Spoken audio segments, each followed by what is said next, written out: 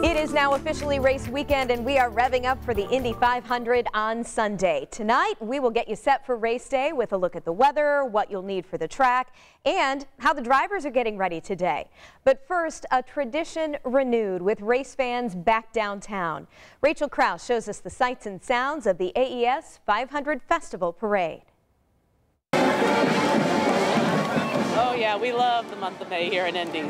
Making their way down Pennsylvania Street, the AES 500 Festival Parade kicks off. After a 2-year break from the parade due to COVID-19, this is a day many Hoosiers have been waiting for. Excited for the little parade to come, you smell me? We're just excited for the parades. With thousands of people turning out along the route, Hannah Reed and her family snagged their spot early. I know.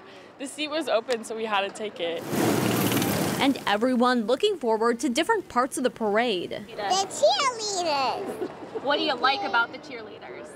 Because they cheer. Seeing all the dances. The horses.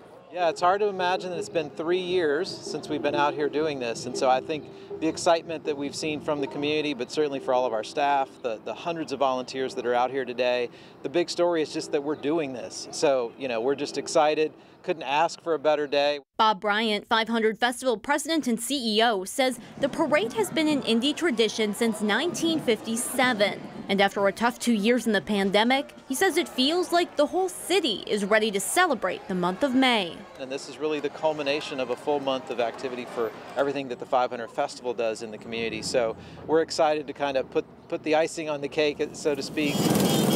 For Indy resident Abby Doster, today's parade feels extra special. Well, this is actually my birthday. Today fell on my birthday, but for years my parents have brought us out to the parade, and we've celebrated my birthday here at the parades. A long-standing tradition for her and her family. Doster says after 2 years without this level of pomp and circumstance, they're thrilled to be back to celebrating the Indy 500 weekend from downtown Indianapolis once again. Like a lot of our little guys, this will be our first time that they actually get to come, so it's even more special for us to be back here. So great to see everyone out there. Remember, we are your home for everything 500. You can catch the rebroadcast of this morning's parade tonight at 8 o'clock right here on Channel 13.